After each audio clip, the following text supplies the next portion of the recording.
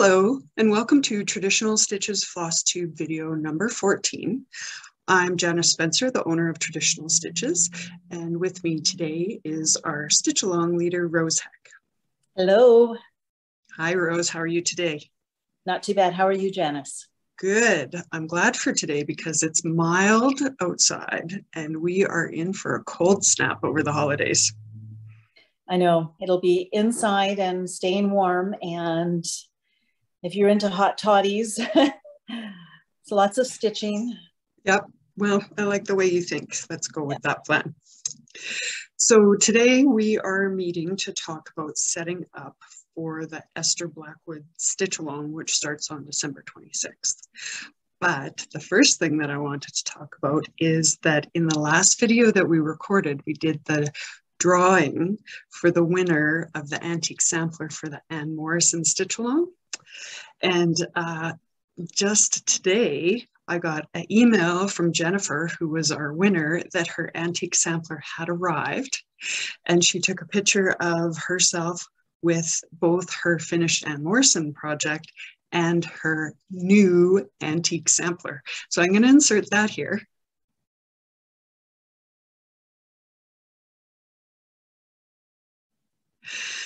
Congratulations again, Jennifer. This is just so cool for you because even the antique sampler has your initials on it, at least one set. So it was meant to be. Absolutely. Yes. And Jennifer is in New South Wales in Australia. So the sampler actually made it to her in pretty good time considering the way things are. That is awesome. I've seen the posting today, I guess, of it and her thanks. And I know it can be really fast when it's packed very, very well and sent probably with a very fast courier. Nicola is very good for that. Mm-hmm. So. Yeah. So that's very exciting. An early Christmas present for Jennifer, and we're so happy that she won the sampler. So that's exciting. Yeah. Congratulations, Jennifer. So the sampler that we're going to talk about today, Esther Blackwood, there is also going to be an antique sampler prize for the people who finish the stitch along within the year for Esther's sampler. And that sampler is the Martha Guthrie sampler, and I am going to insert a picture of it here just to tempt and tantalize everybody and give them a goal.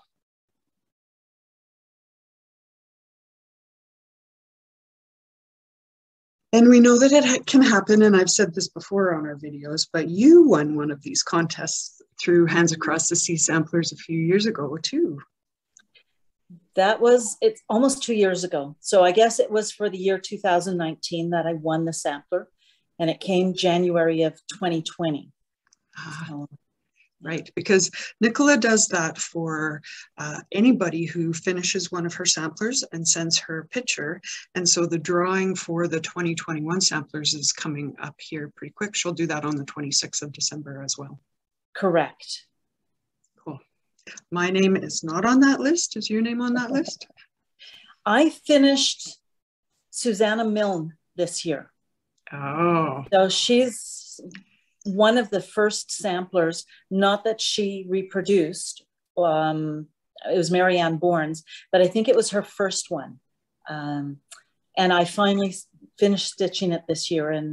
I only had the one. I mean, I have Anne, but obviously I wouldn't be putting my name in. So I put my name in, but I know I'm not going to win, and that's fine. I've already won one. So I'm a happy girl for that. So yeah. Sure. Good. I see everything's nice and Christmassy there behind you. Yeah, finally. It took me a little bit to get there. And one weekend, hubby dear said, we need some Christmas cheer in here. So out in came the tree and out came the ornaments, and I got into it. It took me a little bit, but once I started decorating, I thought, oh, this is kind of nice. So yeah. Well, I am recording in my new spare bedroom / stitching studio. And I'm going to just adjust my monitor here so that you can see what I'll be doing over the holidays. On my spare bed, I have my samplers laid out so that I can start thinking about how I'm going to arrange hanging them on the wall. And is it going to be on that wall behind you? Well, that is the current debate. This room has big windows, but they face mostly southwest, which means that they're going to get a lot of sunlight during the day. And so do I just hang them and be able to enjoy them and not worry about it? Or do I find a different room with a different exposure to hang these? I mean, they are a couple hundred years old, so they've probably done most of their fading and deteriorating already. But my guilty complex, so I think that when it warms up, maybe I'm going to put some UV film on these windows, just that adhesive stuff, and maybe that'll make me feel a little bit better about it. I don't know if anybody has any advice or suggestions, please leave a comment below. I'm happy to hear what you do or your input on that thought. Yeah, I'd be interested to hear what other people maybe do. Do you pay attention to that when you hang your antique pieces, Rose? Not really. I do have a designated room, which is my computer room, and it faces east. So it does get the morning sun, but they never are in direct sun at all, ever. So they do get light, but not sun.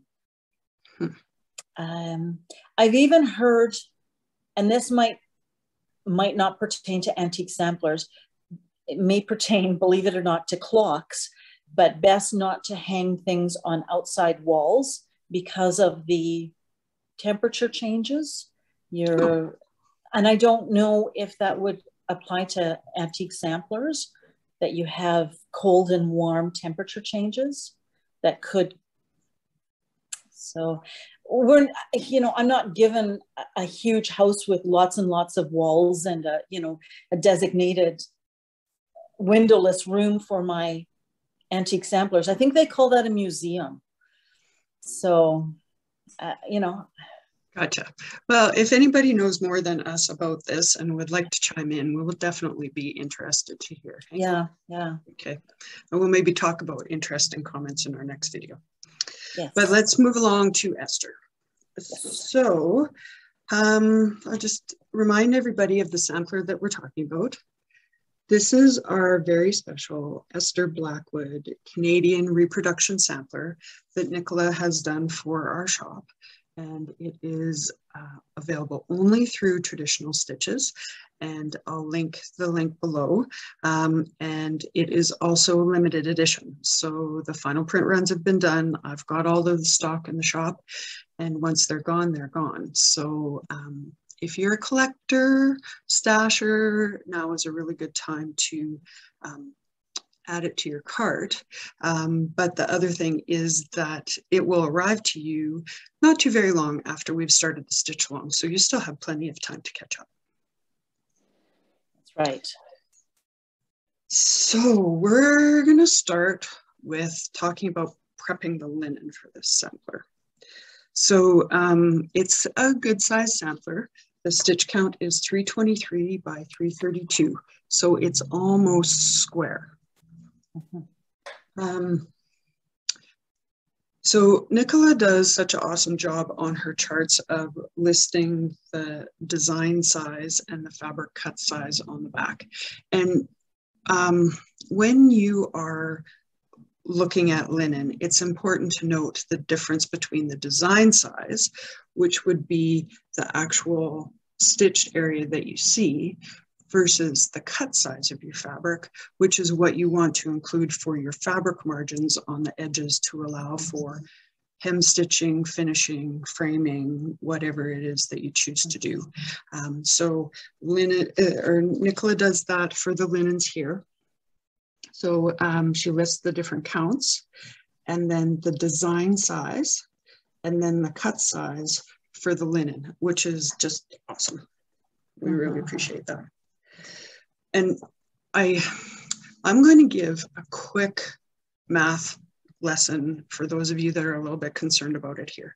And that is because I think that every stitcher has a bit of a responsibility to know how this works. for their own projects. And you may have a big piece of fabric that you need to cut down. You may have a small piece of fabric that you're trying to fit a design into, or laying out a bunch of ornaments. But the other thing is that try as people might, the amazingly awesome staff in needle workshops are human. And sometimes a mistake can get made. A tag can get written up wrong or that kind of thing. So it's still always in the end, the stitcher needs to double check before they start stitching, because there's nothing worse than getting into a project and running out of fabric. Have you ever had that, Rose? Personally, no. And here's the reason why. Somebody taught me how to figure out, yes, we're talking you. When I worked for you, you taught me probably day one on how to properly figure out. You did the calculation, and it's so easy. So I never, I always, measure twice, cut once. I still do that. Yeah. Errors can happen, but no. The only time that it has caught me, I think it just was last week, and it was not really a measurement error. It was sometimes you buy a piece of fabric from the manufacturer and it is not cut on the warp or weft. It is just cut. So you may have 18 inches here and 17 3/4 or 17 1/2. It may, change slightly. So that is the one thing you would have to check. And that caught me, but I still gave myself 3 inches allowance on each side. So I just take that into consideration and move with it. So yeah. I had it happen once on a project in a class I was taking, where it was a tall, narrow project. So it took pretty much the whole width of the bolt of fabric. And over the course of the selvage to selvage length, so 55 inches, the cut was uneven enough so that by the time I reached the bottom, I only had like 3 or 4 threads on the edge. Oh no. Yeah. So, but you and I have an awesome framer, and so she was able to work with that and get it solved. But yeah. Wow. Yeah. So always stitchers, always double check your linen before you start stitching, because there's nothing more heartbreaking than having put in dozens and dozens of hours and running into a problem like that. Right. Yeah. So Rose, for Esther Blackwood's project, you and I are using different materials this time. We use the same for the Ann Morrison sampler, but we're going to go different pathways this time. You're using the 46 count Lakeside linens in the color is Vintage Pecan Butter. And the SWA 100/3, the silk thread on the spools. Yeah, all ready to go. Cool. So your sampler is going to end up being, your design size is going to be a sweet size of about 14 inches by about 14 1/2 inches. That's right. I'm going to stitch mine on the same color of linen, so Lakeside Linens Vintage Pecan Butter, but on the 40 count with the SWA d'Alger.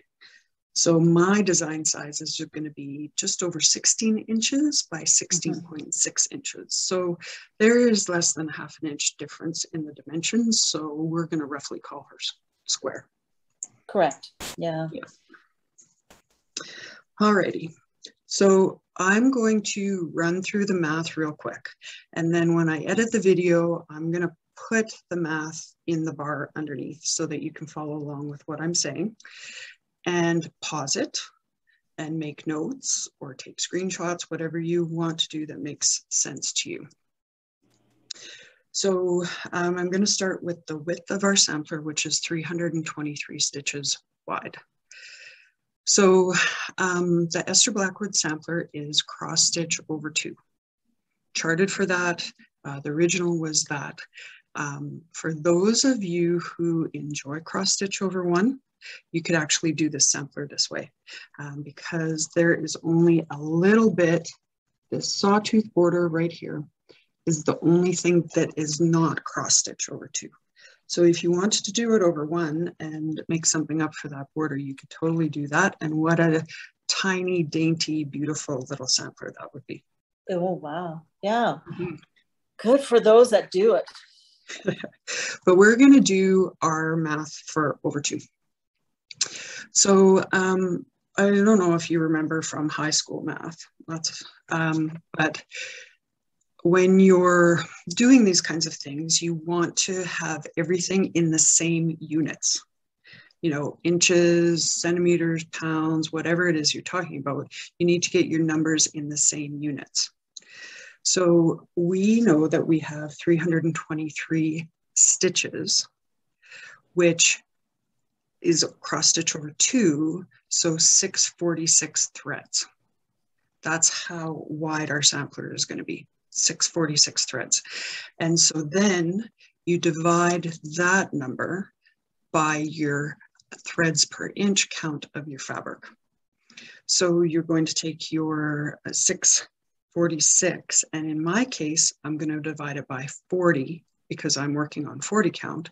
And in your case, you're going to divide by 45 count. And that is going to give you your design size in inches. Right. And then we always add in the shop 6 inches to each dimension. So 3 inches on the sides, each of the sides, 3 inches on the top, 3 inches on the bottom. So 6 inches to each dimension for how we actually cut the fabric. And that's exactly what Nicola has listed on the back of the chart, is a 6-inch framing allowance in each dimension. Is that still how you think about that? That is the only way I do it. I don't even have to think about it. I can, well, especially with 40 count, I can do it quickly in my head. It's just, yeah, it's so second nature to me. Yeah. So. And so sometimes on charts, you see where they will list the design size, they will list the fabric size, the cut size, they use different terminology, and you need to be clear on what they're talking about, whether you still need to add your framing allowance or what they're talking about includes your framing allowance. Yeah. And 3 inches is generous. A lot of places I know do just 2 inches. But it gives you some leeway, like what we were talking about, if you're, if it's not cut exactly straight, or or what if you decided that you wanted to add a border to the bottom, just a band, or your name or something like that. It gives you more leeway, and it gives your framer more leeway, more options for how to frame your project when it's done. Correct. Yeah. Good. Yeah, it's not a waste when it gives you a comfortable margin that you don't have to sweat. Even a piece that I have that I know that I'm only going to have scant 2 inches, that I'm okay with it because I know it's within my framing ability or my framer's framing ability. Right. And being aware of it is also part of the, if you know that you've got scant margins, you need to know it and plan for it and be aware of it, not get into your project and then go, ooh, these are scant margins.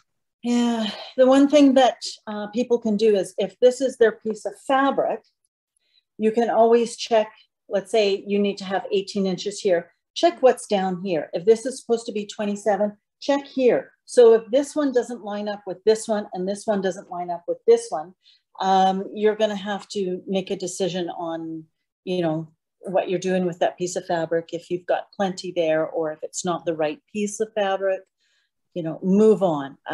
Check with your framer also. If you have a framer that can work with minimal margins, and if you know that, okay. You and I have a really good framer that can work with minimal margins, but not every framer is comfortable with that. Yeah. Yeah. All right, so let's talk about cutting our fabric to size. So the people who received the legacy linen in their kit, ordered and received the legacy linen, their fabric is going to be cut more to the design size than the lakeside linens. We were particularly lucky to get lakeside linens to step on board with this project with us. So we were all about making it as easy as possible on them.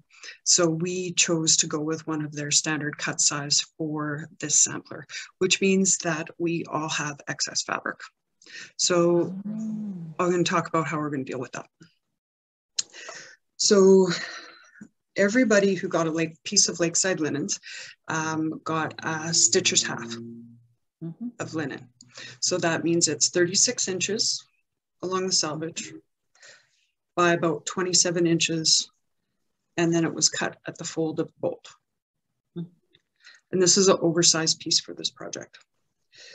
So on my piece of fabric, the Nicola's list says that the cut size should be 22.15 by 22.6. I'm going to say that average it out to say 22.5 for easy math. Does that make sense? Okay, so my piece of fabric needs to be 22.5 inches square. So I'm going to, so this is 27. So I need 22.5. So that is 4.5 inches. Doing this math on the fly. So I'm going to have this much extra fabric on this of the sampler. But this is going to be my height of my sampler is going to go along this way. So I'm fine with leaving that on. When the sampler is done, I'll cut it off and it will make a sweet little ornament. It would make a bookmark. It would make an awesome doodle cloth for practicing your stitches on. So, but I'm going to wait until it's done to cut that off. Okay. But what I'm going to do, tape measure here. I'm going to measure 22.5, and I have a Pigma pen. And I'm just going to make a mark on my linen right near the edge in the border where that 22.5 is. So this is going to be my cut mark there. And then this shows my direction. And so this is going to be well in my margin of my fabric. So it doesn't matter that I wrote on it. No, no. Then on the selvage edge of the fabric, I'm also going to measure over 22.5.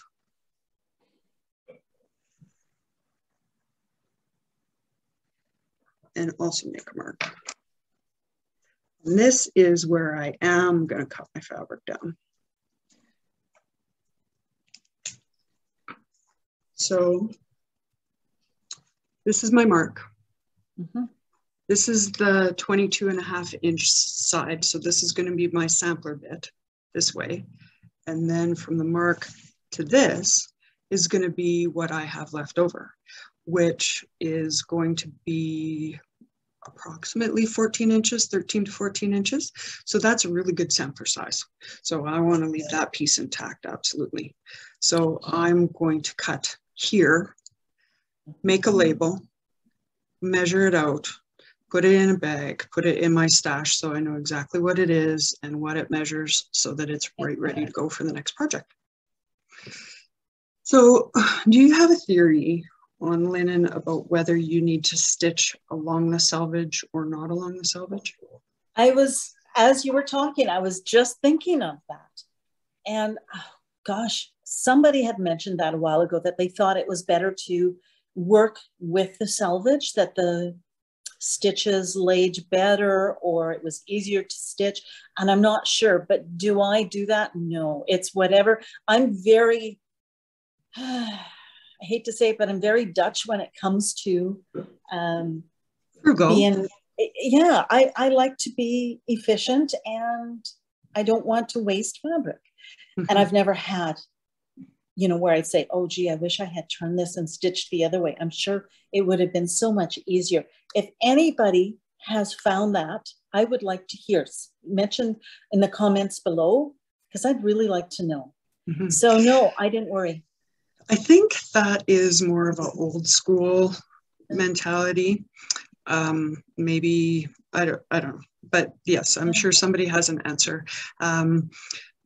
There's the people that there are rules, but I'm all about getting it done, right? I would much rather get into a project and enjoy it and have a finished item to share than worrying too much about getting it right. So then the other part of that gets to be, is there a right or a wrong side of your fabric? I never thought of that. Some of the fabrics, and it's not so much anymore, but some of the fabrics you could see a sheen on them from the way that they were wrapped, rolled on the mill. Like, think about when you press a hoop onto your fabric and sometimes you get a little bit of a different sheen on. Anyways, so my theory is the side of the fabric that is the right side is the side that you like the best. So hold it back and look at it and see, oh, I really like that splotch. I want to make sure that that's on my sampler. Or, you know, this side seems to be a little bit more brown to me. I really like that. I'm going to choose that side. Yeah.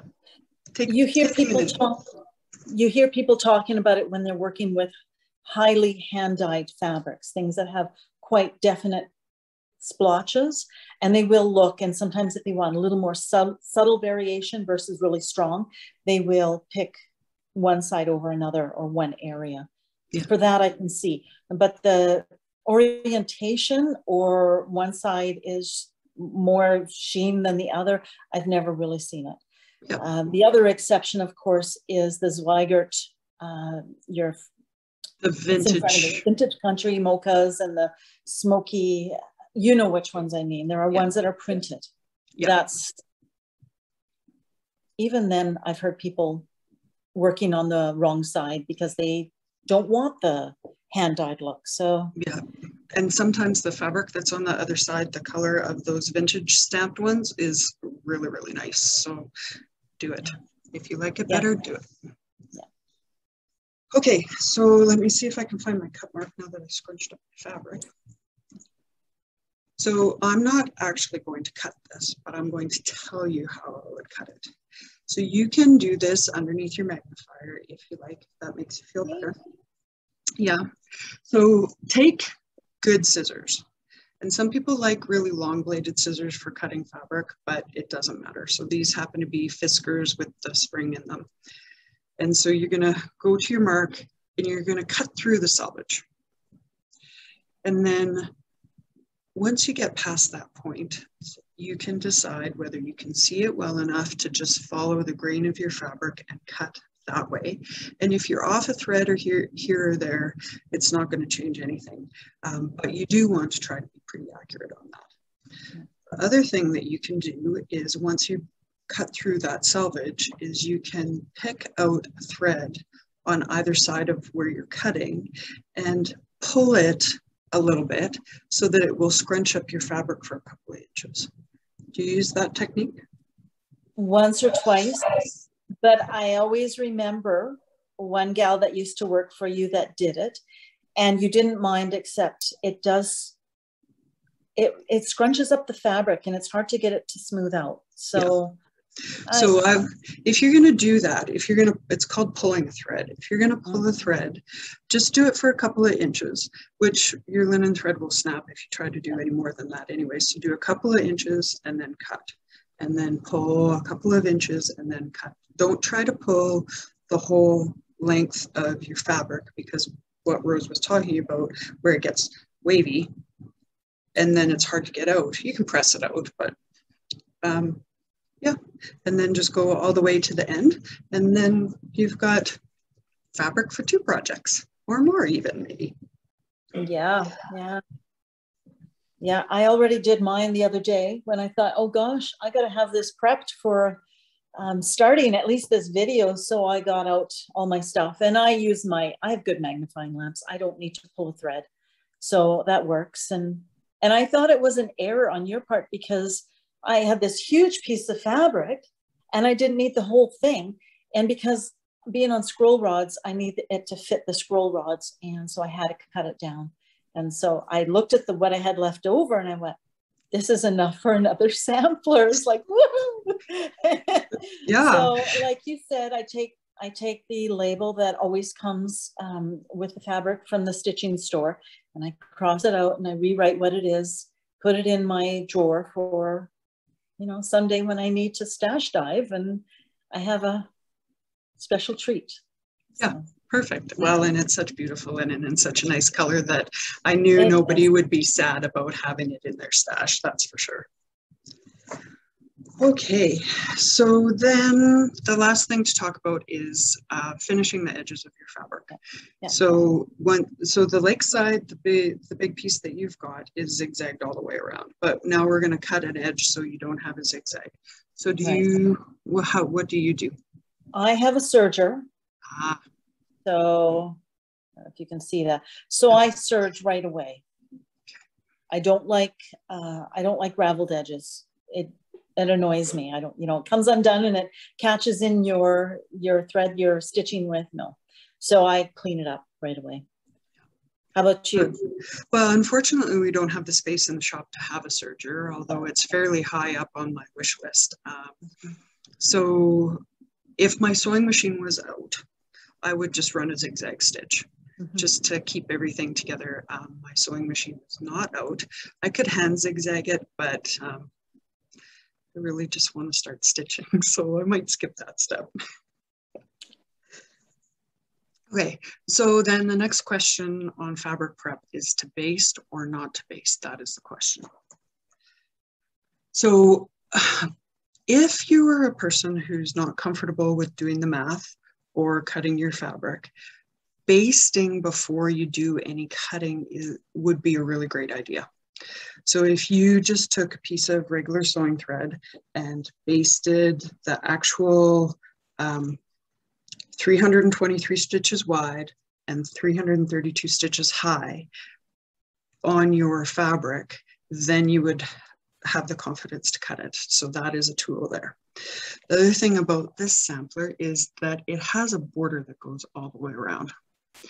And so if you're one of those, okay, no judgment here, crazy people who wants to do all of their border before they start filling in, then you might want to baste just to keep your stitches, your spot in your stitches going as you put it in the border. There are so many people that like to border stitch. You know who you are. I don't have to name names. And I think it's cool, you know, but I'm scared of going off and that I can't leave things, you know, it's like, okay, you know, move forward, not backwards type of thing. So what a heck of an accomplishment that would be if you were just stitching that border and it met at the end. Okay, but we're going to talk a little bit more about strategy further down my notes. So you talked about mounting your sampler on scroll frames. That's what you're going to use? Right, correct.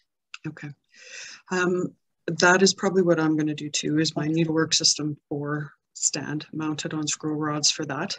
I used to really be an in-hand stitcher. I used to stitch everything, just, you know, scrunch it up in my hand, and then I could use a sewing method. And everybody used to always comment on how fast of a stitcher I was. But I'm going more and more away from that. And that is because I don't like my project to be scrunchy. I feel more happy with my progress and my results and just the whole process if it's nicely stretched and pretty. And I have a piece on the go, it's downstairs on my couch, that is a small piece that I'm stitching in hand, and it's all scrunchy on the edge from holding it, but it was perfect for that. I will do little things in hand. I don't mind that. And I can do big things in hand too. It tires my hand a little bit. Being that I work with my hands as a living, I don't need to add to the, you know, fatigue in my hands. But I like, and maybe it comes down to being a little bit OCD. I like the neatness of scroll rods and how it is, and that the end of the day you can look at it and go, oh, it's, you know, just so nice, and that the stitches are laying nicely. And I'm not saying that they don't lay nicely, for somebody else. It is just my own thing. I just like that neatness and that, I don't know. It's just something. Yeah. Well, we're on the same side on that one. Yeah. I did want to talk about some other options though. When we were brainstorming subjects in the shop yesterday about the video, we were talking about hoops as an option. Yeah. And Kathleen said that this sampler would probably lend itself okay to using a hoop because there's so much white space in between and motifs and stuff that you could maybe strategize a little bit about. My concern with hoops is always that the on-off action over top of the areas that you've already stitched is going to pull at your stitches or change the sheen of your silk or that kind of thing. Yeah, yes and no. And I think there are some things that you can do to get around that is with hoop frames, they suggest that you pad it with your twill tape. So that will give it some padding. You could probably also use, I don't know, some cushy fabric like flannel or something to kind of, absorb that stretching. But yeah, I think the bottom line is when you're done in the day with the hoop, take it out of the hoop to prevent that. Yes. And actually, I would say that I think that the most important thing about using a hoop is when you're putting it on and taking it off, to have it be quite loose so that you're not actually popping it on over top of the areas that you stitch. That's the thing that I'm most worried about is what you've already stitched that's going to get pinched beside the sides of the hoop. Yeah. So if you loosen off your bolt quite loosely and then put your outer ring on and then tighten it up, then you're not going to have that same popping friction and wear. I don't know. Right. Again, ideas, comment below. Yeah. We want to hear it. Being that I'm not a hoop stitcher, I like the idea, but I'm not a hoop stitcher. So like you said, if anybody has really good success with stitching with hoops and some tips and tricks that they can share with us. So I really like hoops for embroidery projects or projects that fit within the size of the hoop. I love to use a hoop for that because a hoop just feels so good in your hands, and but it's the overlapping bits that concern me. Yeah. So then we were going to talk a little bit about Q-snaps, and I kind of feel exactly, I definitely feel exactly the same way about Q-snaps. And you were showing me a project before we started that you so I'm working on a project, and this is actually Jeanette Douglas's mini bouquet sampler stitch along, the one that she's offering for free. So and we'll link that below. Okay. And it's just a really sweet, and it may or may not stay in this. I may end up putting it in a scroll rod. But what I like about this is I can put this into my needlework stand. I can work on it in bed in the morning for an hour. It can sit on my lap and I can stitch along with it. Sorry. So I see that you do have fabric in between your sleeves. Yes. Is that to tighten things up a bit, or? It's actually, they're just strips of felt, and it's actually to kind of cushion the grip part so that it's not so harsh on the stitches. Yeah. It does help to grip too, because I noticed when I started this, these pieces are not, the sleeves are not, they're a bit loose. Yeah, they loosen up over time. Yeah, somebody somewhere gave a suggestion on how to tighten these, and I don't remember what it is, but a piece of fabric, something cushy. I wouldn't really go with quilt batting just because you get the fibers from the quilt batting, but something that has a little bit of cushion would really make a difference, and it does. So do I take this out when I'm done with it? No. I'm do as I say, not do as I do. So, but that is another option. Okay. The other thing that Kathleen asked me to make sure to mention to everybody was that when you're not working on your project, whether in scroll frames, if you're going to set your project aside for a couple weeks, a few weeks till the next month of the stitch along, relax the tension off of your fabric. Just loosen your wing nuts or whatever so that it's not as taut. That'll be good for both your scroll rods and your fabric. And hoops, if for a project like this, always take it off when you're not using it. Not even like just when you're done stitching for the night, take the outer ring off. And then definitely if you're going to set it aside for a little while, take it out of the hoop or the Q-snap. As I'm sitting here listening, my left hand is slowly listening. I'm really, with my needlework stand, I always loosen it, just automatic. But with the Millennium, I'm really bad. I'm done in the night. I shut the light off. I go to bed. So yeah, but you're probably going back to it the next day. Oh yeah, I don't. For Esther Blackwood, she's not going to stay in the scroll rods. I'll work on her until that month part is done. Then I'll take her out, stick her in my project bag until the next month. Cool. All right, so now we're going to talk about threads. So before, while I was waiting for our meeting time, I started putting my soie d'Alger skeins into floss away bags. And so I don't always write the number. There's a little white area here where you can use pen to write the number on it. And I don't always do that. But when I do tuck it in, I just make sure that I can see the number through the bottom edge of the bag. And then I'll put these all onto a ring. And what about you? I do the same, but I always, I always put the number and then I put the symbol of the name. So in this way, this is SWA 103. Yeah, just swing it the other way. Sorry, there we go. Yeah, okay, so S100 over 3 just for the type of the thread. Exactly. Cool. So that works for me. And then I do put it on. I have a variety of either rings or these handy dandy little flexible things. They're like luggage tags generally, I think. Hey? Yeah, exactly. Yeah, and they screw and unscrew. So yeah, I've got a variety of both. I'll grab whatever works for me. So, yeah, I'm not a fan of, don't bobbinate your silk. And no. I just, whatever you do, treat it gently. And the biggest thing there is you just, silk has such a beautiful sheen to it that you don't want to be scraping it across cardboard or anything like that that might break that up, because it's just... Here's an alternative. I have a little cutter. Now, people are really getting into these floss tags, right? They order from Vistaprint and they make. That's great. I happen to have a floss cutter, and I'll then cut it out, make a larger hole, make a smaller hole, and I'll put silk on it or DMC, whatever type of thing. And the other thing is those wonderful laser cutter floss cards. I have one, it's over there, and I might have got, I think I got it through one of the stitch alongs.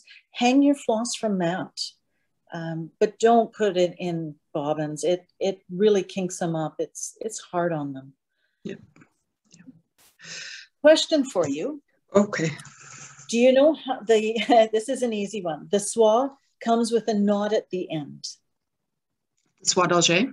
Yes. Yes. Do you cut it off, or do you undo the knot? In this case, see the little knot? That's, we cannot really see it, but it's right there. I cut it off. Okay. Yeah. So, but if it was like a skein of Gloriana or something like that, that's not quite such tiny little knot, I unpick it. Okay. Okay. I was just curious. Okay. All righty. Okay. Needles. Let's talk about needles. Yes. So our favorite brand of needles in the shop is the Bowen tapestry needles. This is a pack of 28, and so this is my go-to tapestry needle.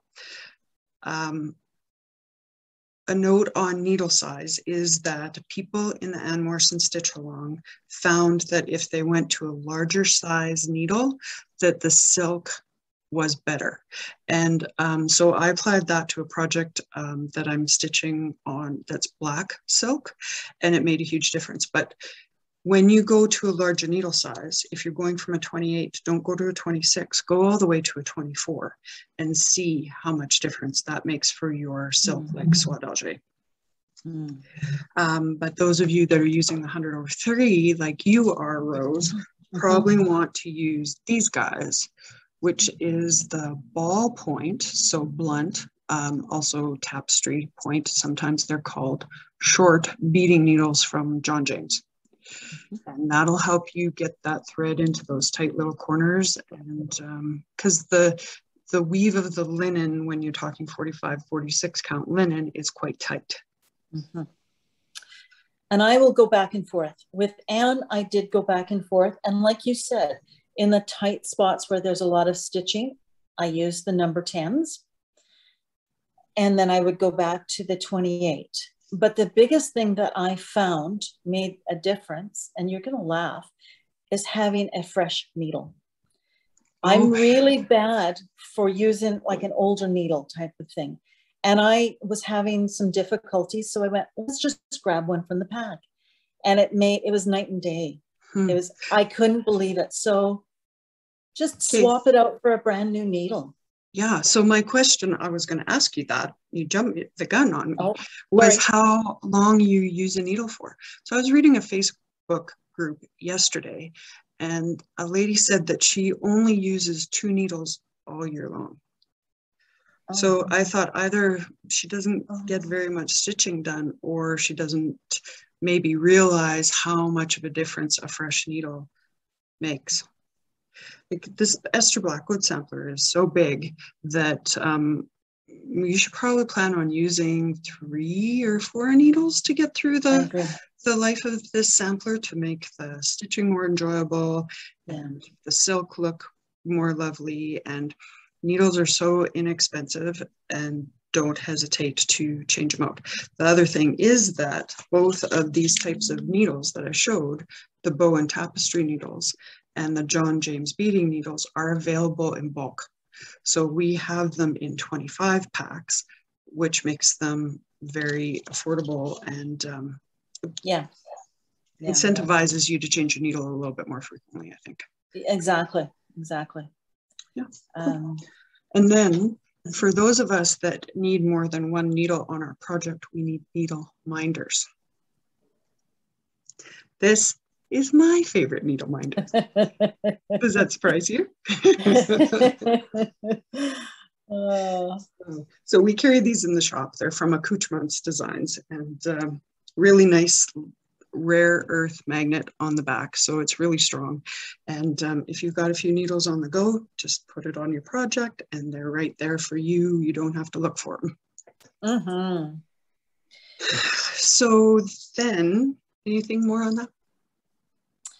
One thing that somebody, and I wish I could remember who, was talking about the 100/3s, and they said because it's wound in a bobbin, sometimes it still has that memory, which is why sometimes it can knot up, because it's still thinking in terms. So that kind of gave me a new perspective on using 100/3s, because it's a love-hate relationship with 100/3s, but I'm not ready to give up yet on it, because it is nice.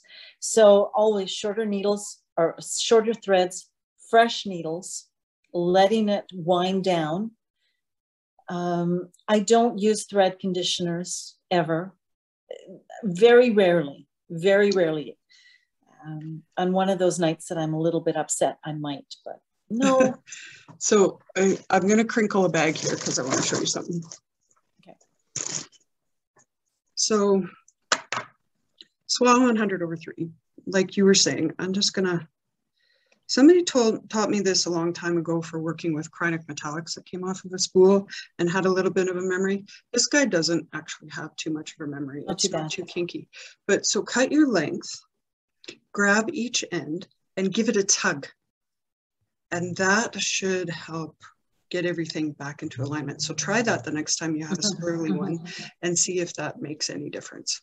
Just give it a little bit of a tug. They used to have a tool on the market that was a thread straightener, and it just kind of, you grab 2 rods and you wrap the ends around and you gave it a pull, and that was the premise there. So, oh, I remembered that product, but I didn't know what it was for. I guess I should have asked. Well, so then you need to have a nice storage bag for your project. So there are so many beautiful storage bag makers out there. I happen to have this one. That looks familiar. Yeah, who made that for me? That'd be you. I don't know. Yeah. So I love these bags, but the problem is I never know what's on them. So cleverly, you included a little cardboard tag where I can write what the project is, but inevitably I'm zipping, unzipping to see what's in them. So I actually use a lot of these mesh zippered bags, so you can see what's in them. And yeah, so they're really good.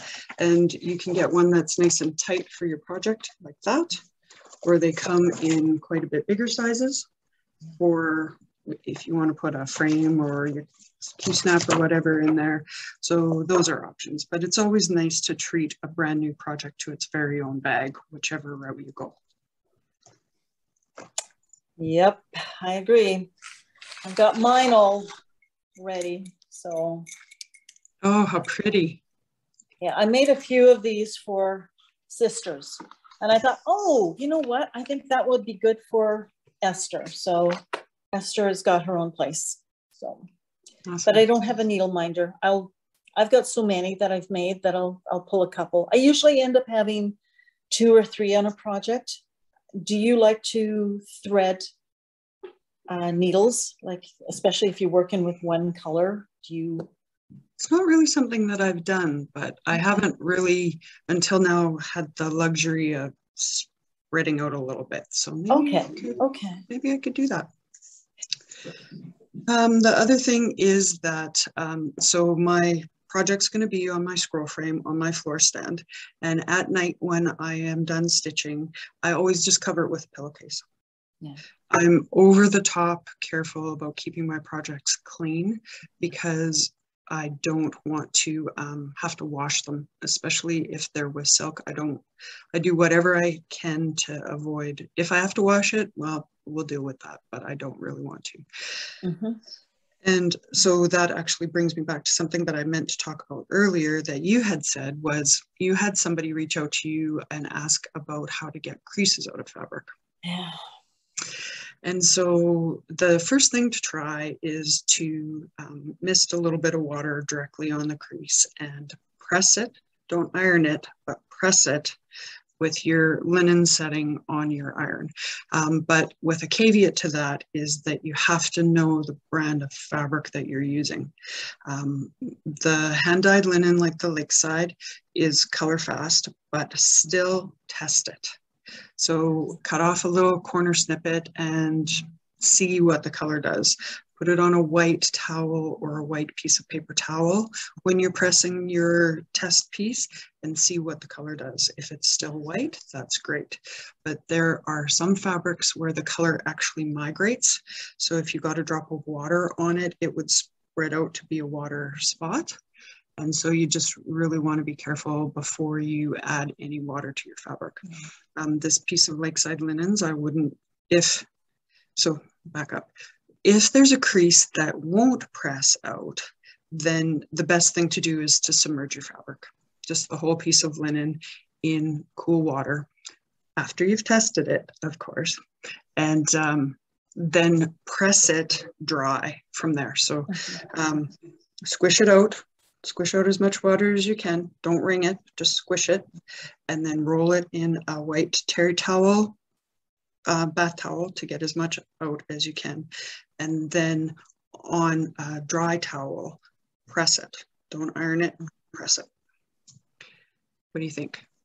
Yeah, I agree with you than pressing because it's such a, well, linen is a loose weave compared to a fabric, you know, of our clothing.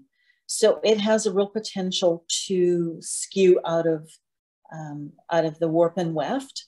And so you have a, what's the word I'm looking for? You can distort it. Distorts, yeah. So it's best just to press it and work on those. And the other thought is, as you work with it, with, you know, the heat of your hands, and whether it's in a scroll frame or otherwise, it will soften and loosen. And then you're usually stitching over.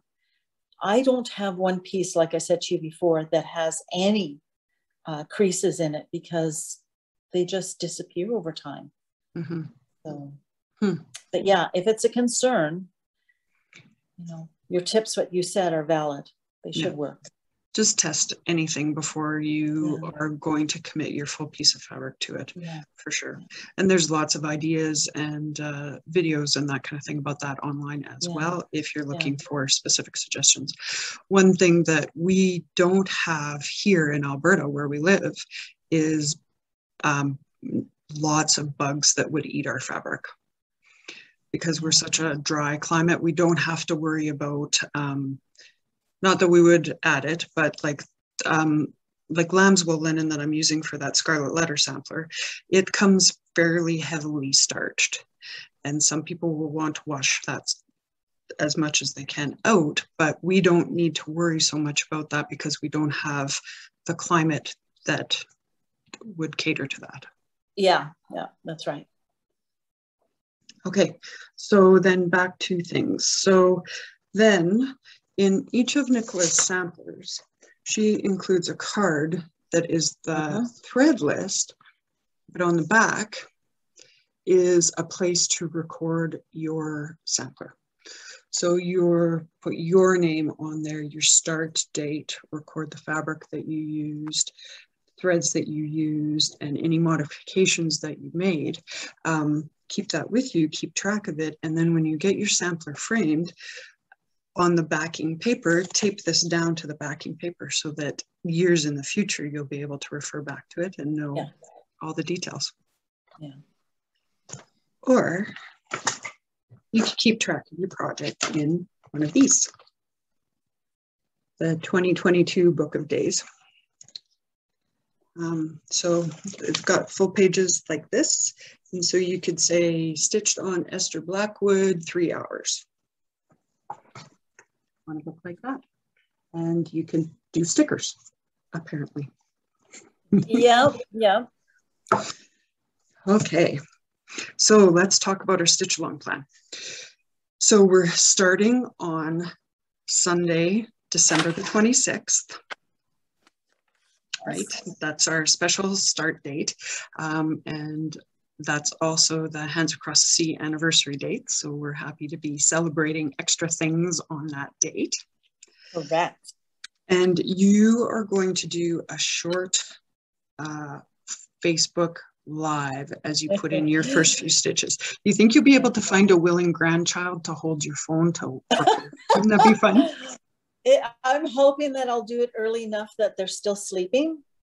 So Rob said he would hold it. So I might be able to do it, set it up in the living room and just get my coffee brewed and have a couple minutes of putting in the first stitches. Right. So I have to confess. Just find it. No, it's all good. It's all good. I just am flipping my linen here. Oh, there it is. I have the pin stitch already in. Oh, that reminds me. I forgot to talk about corner gauges. Oh, yeah. So these corner gauges are, so starting your project, we said that we include 3 inches on each side for your framing allowance. So this corner gauge conveniently is 3 inches. So if you line up one corner with the cut edge of your fabric, square it up, and then you just go straight to this edge, that's your starting point. So easy peasy. It also has holes along here for 1 inch and 2 inches if you needed to have a scanter framing allowance, or if you're stitching an ornament that you knew that you were going to cut the excess off for finishing anyways. Right. So this corner gauge is from the Eliza Martha Linfoot Stitch Along, and we still have some of these left, and they were made by our great friend Kathy Ray at Needle in a Haystack in California. And then we also have this style, which is incredibly pretty. And so that's wood with the picture is engraved and then stained on the top. And then it's got the markers for 2 inch, 2.5 inch, 3 inches along the edge there. So it works exactly the same way. So if you like tools and you think that would be helpful for you, then I encourage you to do that.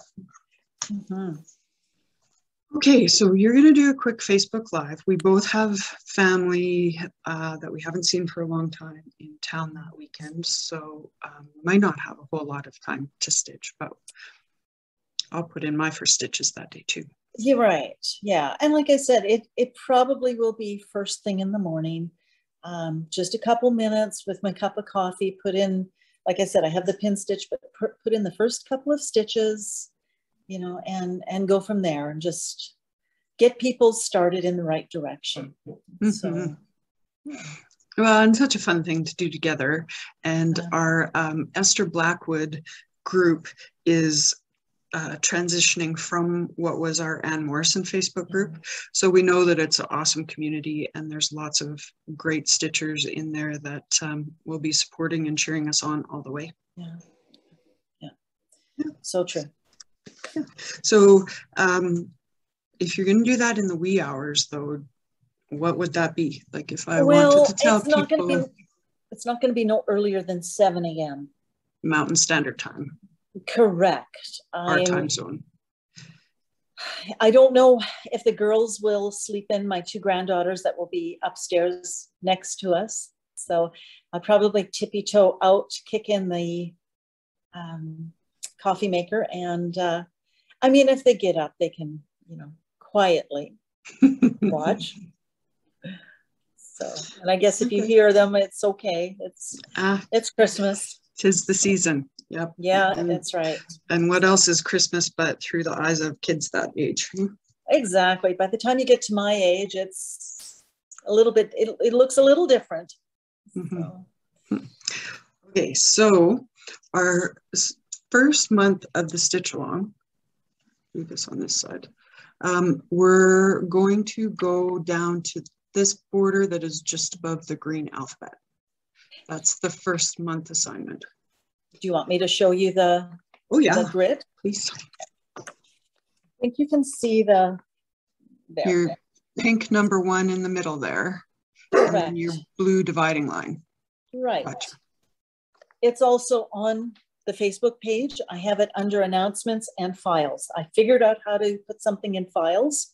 It only took me a year, but okay, good. It's okay. So refer back to that. And like with Anne, it's not written in stone. It's very loose. If you want to go on, if you want to do more of the border, this is your stitch along.